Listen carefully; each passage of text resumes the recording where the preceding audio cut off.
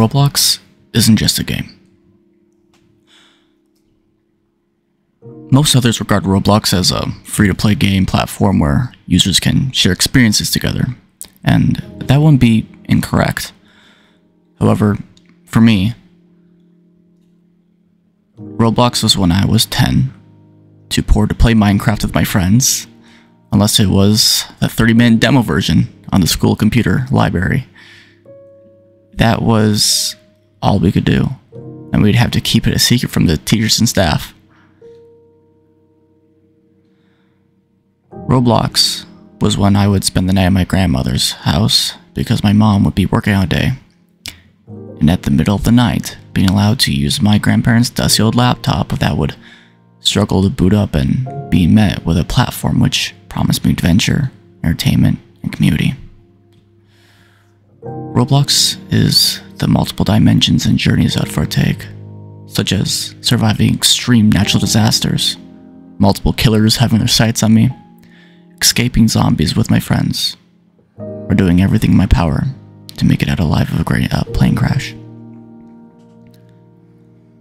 Despite these experiences being simple and perhaps lackluster in comparison to the other industry giants at the time, such as Call of Duty, Mario Kart, Halo, and, of course, Minecraft, Roblox never said goodbye.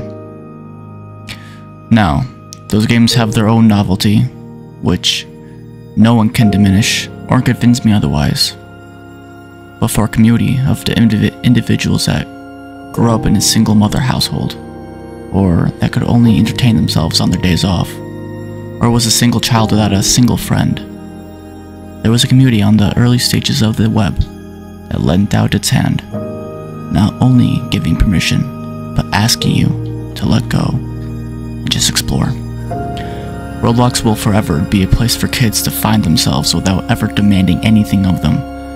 And as the initial generation of kids who played grow up and are now adults return, Roblox will never stray away, for the community is one which will, for eternity, have the memory of acceptance in their hearts, and will be willing to share that with any soul that may pass their way, no matter how big, small, rich, poor, weak, strong, or alone they may be.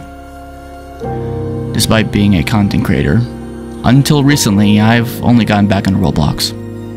However, I think that makes it more important to express the feelings this game has given me for the trying times I had as a kid, and how I still remember them to this day.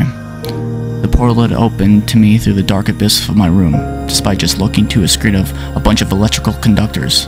It brought me something special, and for that, I will forever be blessed. Everyone has their own nostalgia to their cemented memories which have led them down the path of life which they have foretaken. For those of you which have experienced Roblox the way I have, and have been lucky to experience a sliver of the joy I have, share these last words to the next generation, and the others who may be able to enjoy the game in the future. Roblox isn't just a game. Roblox